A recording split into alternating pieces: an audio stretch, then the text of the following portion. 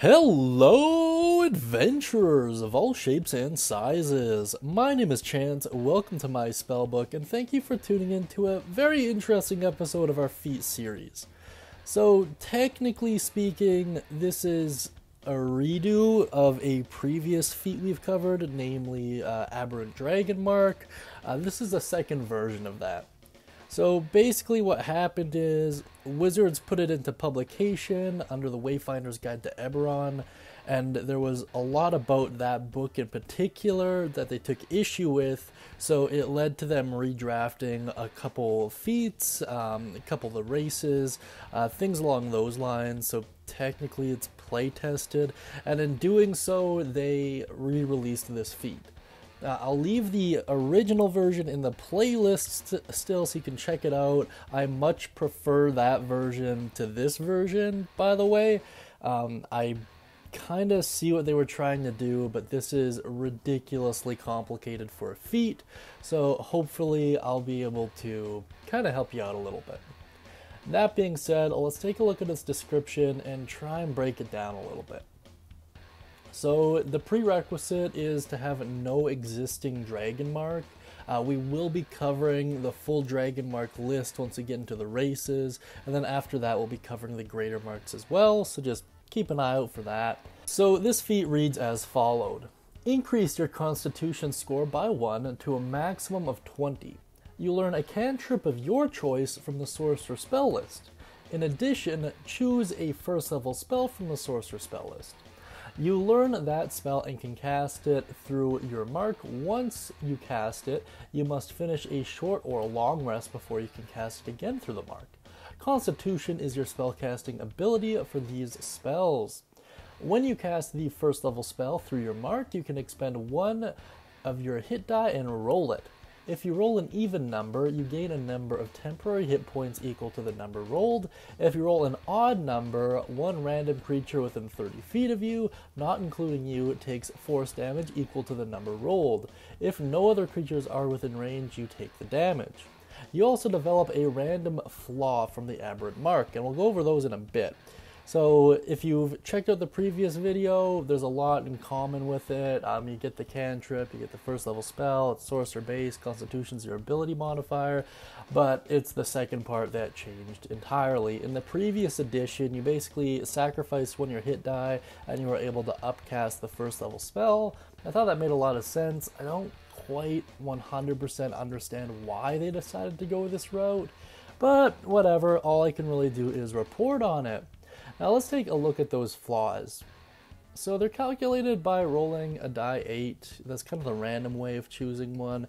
There's really nothing to stop you from picking one or coming up with one on your own. If you decide to go that route though, just run it past your DM. To be honest, I would run this whole feat by your DM, just because there's a lot of really weird implications for it.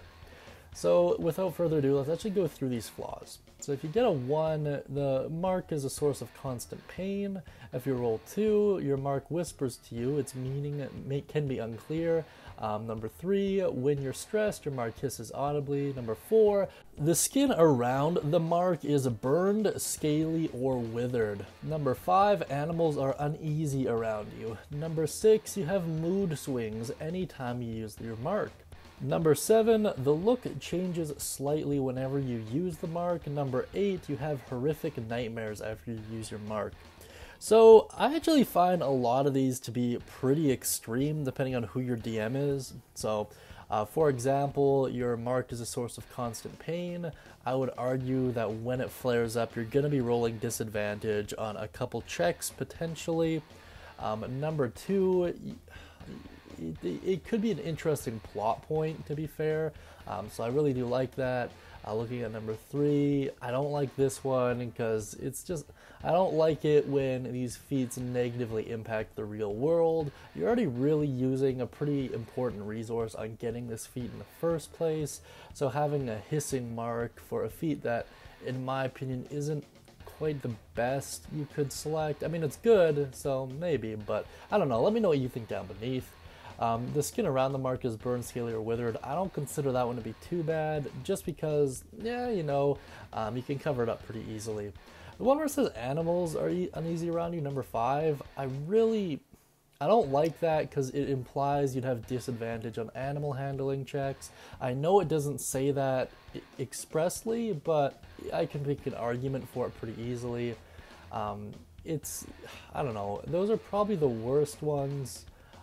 With the exception of number 8, having horrific nightmares, I would make an argument that a cruel DM would impose a level of exhaustion whenever that happened, so it's really worth having like conversation with them in advance. In terms of the one I would, or the ones I would try to avoid, number 1, number 3, number 5, and number 8 would probably be the worst ones. So, I don't know. Once again, let me know what you think down beneath. I'm always curious to hear exactly what you guys think.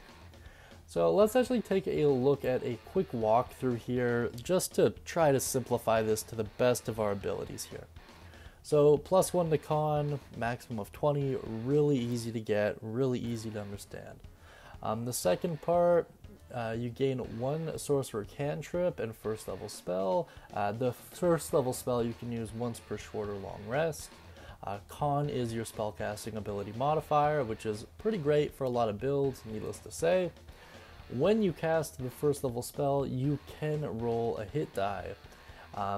Even numbers gain you temp HP, odd numbers cause force damage to a random creature within 30 feet of you, or you if no one else is around, which is really an interesting caveat.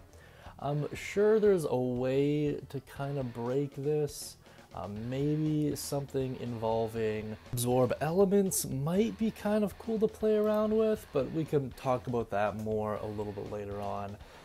In any case, that's kind of the 3 main components of this spell. I'm not going to include the random traits in the walkthrough just because we've already addressed it first and foremost in detail, and also it doesn't expressly say it affects mechanics at all, so we're just going to kind of brush it off. Now, if you thought we were done, you would be wrong! There is another section that kind of outlines how the greater aberrant power, or the greater version of this mark, would operate. It doesn't specify it's its own separate feat, so we gotta cover it in this video. Well, let's do that real quick here. So, the greater aberrant powers. Upon reaching 10th level, such a character has a 10% chance of gaining an epic boon, which you've actually covered in a video series. I'll leave the link on one of the end cards or in the description as well, so just check for it there. If the creature fails to gain an epic boon, they have a 10% chance the next time they level. So basically, they just keep re-rolling that d10 every time they level until they get the target number, and then they get an epic boon as a result. Once again, check out those videos. I think they're all kind of cool.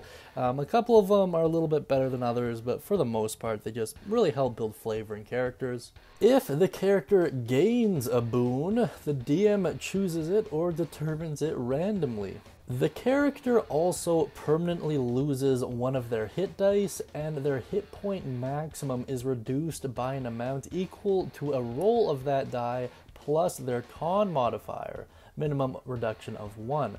This reduction can't be reversed by any means. So it's a pretty interesting way to look at it. Once again, I don't really know what to think or feel about this spell. I've never playtested it personally. I've never been part of any games where it's been tested, so let me know what you think down beneath. That being said, let's get into my personal thoughts about it. I am very divided. I think it's a cool concept, but by that same token, I feel like they tried too hard to overbalance it, and it led to a lot of weird mechanics that I know for a fact a lot of people are going to misinterpret. By default, I don't think I'd allow this in my game, just because rolling that hit dice, figuring out what's going on, it seems like a lot of things to keep track of, and then you incorporate epic boons into the mix, and it gets to this weird point where a character wants a certain one, but it's probably going to be the most broken, so I don't know, it's all really weird for me personally. I would need a strong reason to allow this in my game. It might be a cool option to give people as like a quest reward, for example, but by default, I don't really like it. That being said, in terms of who should use it, honestly, anyone with a high constitution modifier. I think ideally the barbarian could really gain a lot from this. especially if they grab something like Armor of Agathis, for example. I think that'd be a good first level spell for them to grab. It's not concentration, improves their survivability a little bit, deals a little bit of damage, and just looks cool, but I don't know. Maybe Chaos Bolt as well, possibly. Kind of depends what you're playing, but I really do like the idea of having a tankier class taking a little bit of magic just to really diversify their arsenal. That being said, if you have any ideas, thoughts, questions, comments, concerns, stories, uses, please put it down beneath in the comment section. I really do appreciate it. And if you like that cool hand-drawn picture of Sips and you like your own hand-drawn D&D picture, please check out the guild hall to figure out exactly how to do that. Thank you so much, everyone. I really do appreciate it. And as always, happy adventuring.